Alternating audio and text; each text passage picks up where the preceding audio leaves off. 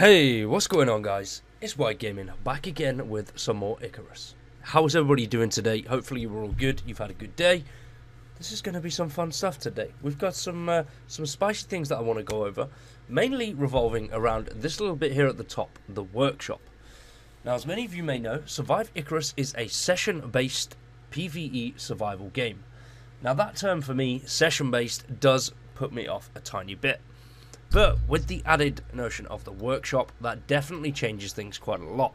The thing that really turns me off about a session-based game is obviously you go in and you will repeat the same half over and over again, where you're crafting, you're grinding, you're getting resources.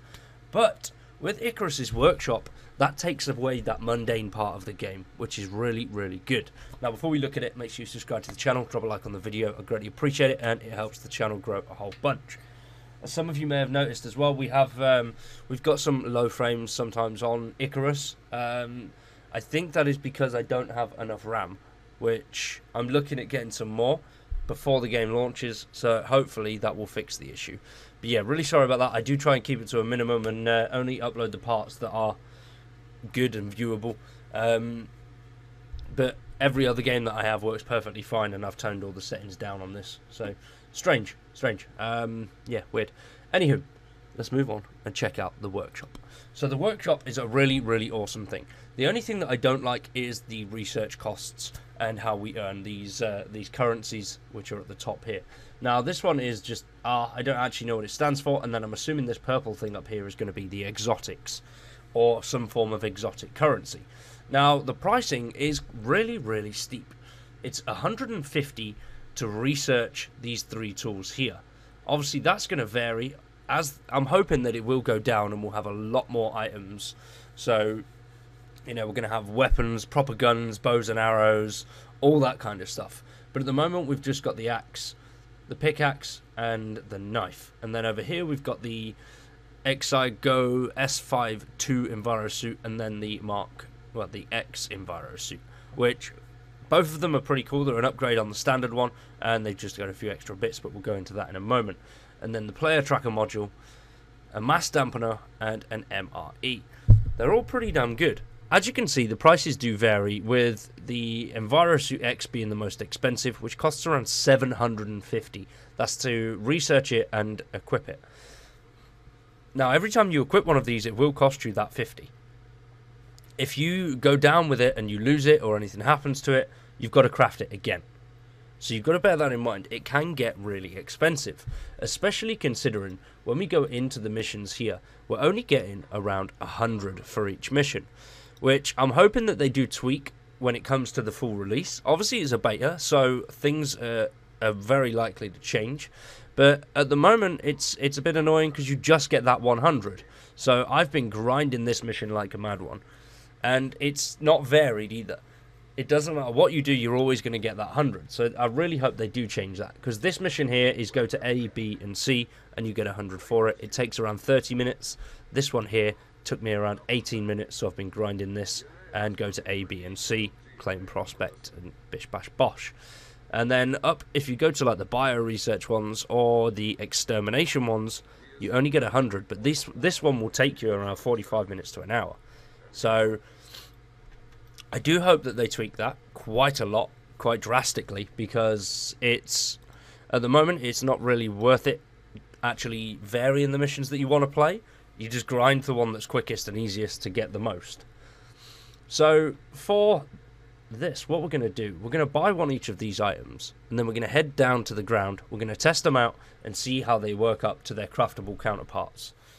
So before we drop down to planet side and test these things out, the stats on them are absolutely amazing. So the axe, as you can see, it's got 42 to 45 melee damage, 30% felling damage, plus 125% yield from trees, minus 25% movement, and minus 15% attack. Same with this one, is pretty damn good. We're going to get a hell of a lot more yield to bones and all that kind of stuff by using these exotic items. I think they're exotic items. That's what I'd clarify them as at the moment, until we do get a little bit more of a look into the exotics and what we'll be getting with those. But it's really, really cool. How you repair them, though, I don't know. I haven't been able to figure that out yet. I've taken down an axe so far. I've been playing around with that. But how to repair them, I don't know. I'm assuming you just use them until they break, and then you can just craft another one. So then the Enviro suit, though, really, really cool. 5% physical resistance, 3 suit modules, oxygen slot, food slot, and water slots all in the suit. So when you start to drop, it'll automatically eat it for you, I assume. And whereas the standard one doesn't have the food slot. So quite cool. Quite cool. And then these are modules that you can place in your suits. I'm not going to be using this one today because it's a tracker module and it provides data on other team members. So this one's going to be really handy for those that play in groups. I play solo mainly, so yeah. And then the mass dampener. This one is a beast. Absolute beast. You run, you're like lightning. Like lightning. It's brilliant. And then finally the MRE. 100 food when consumed and provides emergency rations buff when consumed. Let's drop down and check him out. Oh god, just chopping his own legs off. What's he doing? What the hell is going on? I love like pressing C when you're dropping. It's just a beautiful look. Ah. So there we are. We are landing. That knife looks really cool. Why can't I move?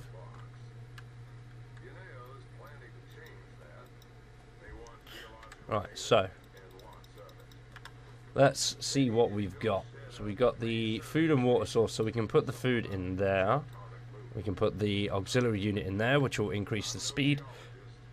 Let's actually just put that up top for a second. So we're going to craft a couple of little bits, like a pick and all that kind of stuff, and we're just going to go for a couple of hits and just generalize and see what we can actually get from these things and the different values that we get. If they are worth it, that'd be great. I think they will be. I'm fairly certain. The amount that they cost, and from what I've used with the axe was 100% worth the money spent. Absolutely brilliant, especially just for little bits of building and stuff like that. It was really, really good.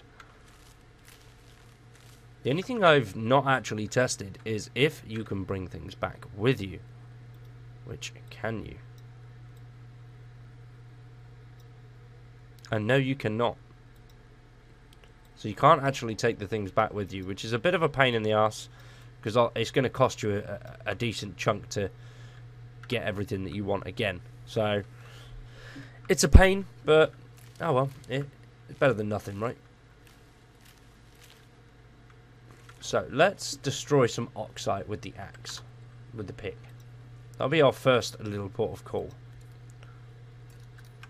We'll go for some oxide with a good pick and see what we get from it. First person's always better. So you know, I can tell already that that is a big chunk more than what you get with the standard.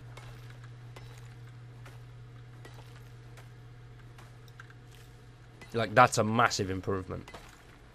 47 we got from that. So that's even better than, in my opinion, the steel variant that you use. Let's go find another bit of oxide quick up here, and we'll try that again with the standard pick. So we got 47 from the big boy one there. And here we go.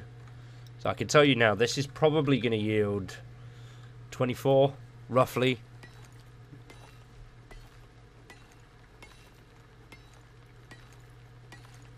So we were on 47. We haven't even got 10. There we go. There's 11, 12, 15, 20. 20. So it's pretty much double, which is brilliant. That really is good. So on this one, what we'll do is we'll chop up some logs. We need to craft an axe first. I like that this is... that you've got something to work at. And I think they look really, really cool as well. I love the look of them. I think they're smart as fook, man. I can't wait to get stuck in with them properly.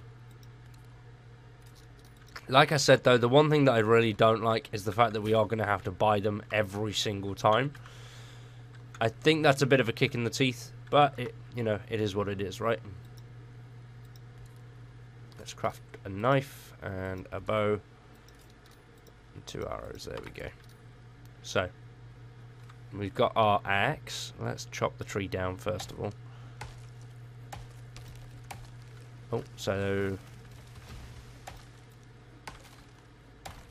So it's 1, 2, 3, and we've got 28 from that one. Let's just do the same thing on this one.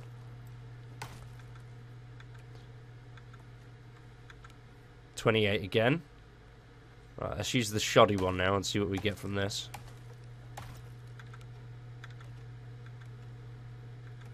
20. So we're getting 8 more with each branch that we're destroying. Oh, 22. Okay, okay. So it's not that bad. The axe doesn't really work out all that much different, to be honest. But it's nice. It does work. Where the hell are we?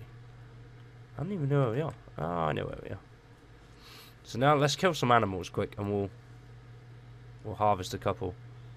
See, the difference with this is it's really hard to actually gauge because obviously animals are all different levels anyway.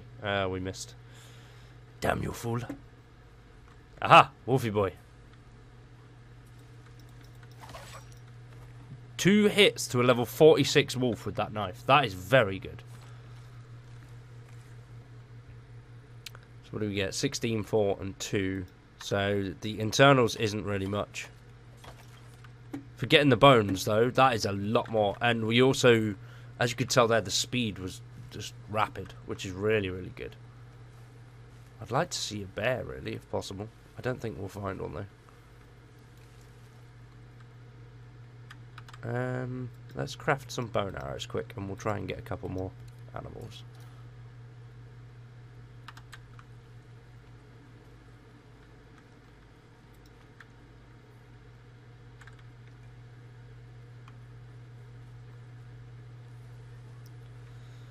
Where is everybody today? I feel like everybody's hiding from us. I don't know what's going on. They're all running away. Did the music just kick in? Nope. Never mind. I'm hearing things.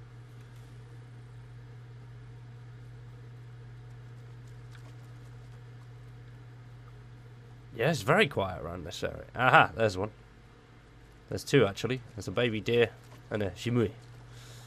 I don't actually know what the... I don't know how to pronounce the name. I just call him a chamois.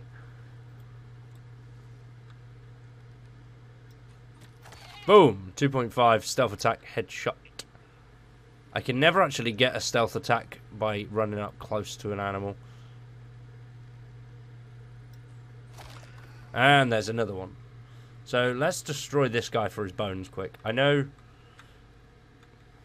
it's not going to make much difference. I don't think the actual cutting through of them makes a difference. Oh, it does, possibly. You normally get more for wolves anyway, so we got 22 bone on that one. See, we need that deer really, because that would be perfect.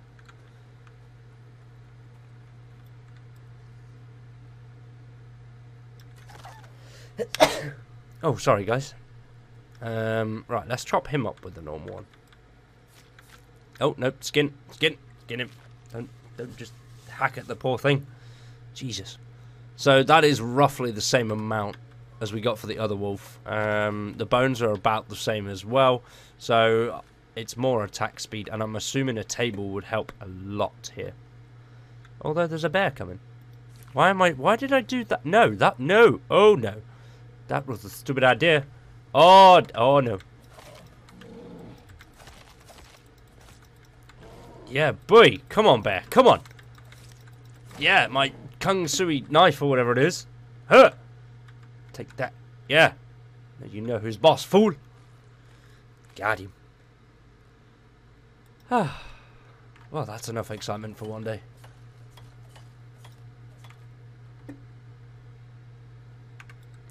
So, ladies and gentlemen, that is a little bit of an overview and a rundown of the workshop. I'm disappointed that we didn't see it a lot early on, because I think that would have helped a lot of players make a big decision throughout the beta.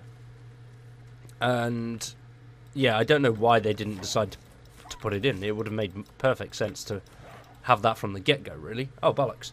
It would have made a lot of sense just to have that from the start, but obviously not.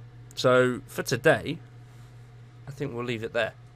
I've got some tips and tricks which I'm hoping to launch potentially the day of release or the day before. If you want to see them sooner, let me know in the comments. Once again, I am trying to iron out the issues that I'm having performance-wise. It is only with this game, so I think my computer just might not be strong enough for it. I'm not 100% sure. I am trying to work out the kinks, though. So I'm really sorry, and thank you to everybody that supported me and stuck with it throughout. I know it can be a little bit annoying, but hopefully we've all reached the end of it, and that'll be brand new and ready to go by the time the game actually launches. So thank you everybody for watching. I hope you've all enjoyed. Once again, subscribe to the channel, drop a like on the video. But for today, that is it. I've been Wired, and you've been awesome. We'll see you in the next one.